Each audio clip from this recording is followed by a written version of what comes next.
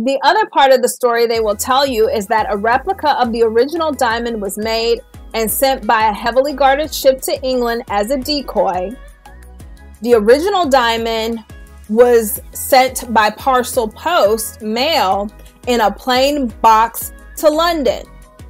The dates that are given around this event are oftentimes very fuzzy. The colonial Transvaal government in South Africa purchased the gem for £150,000. The purchase was made October 17th, 1907. It was presented to King Edward VII of the United Kingdom as a gift of goodwill on his 66th birthday, November 9th, 1907. The claims of theft are actually legitimate because you can't purchase stolen goods and gift them to other people.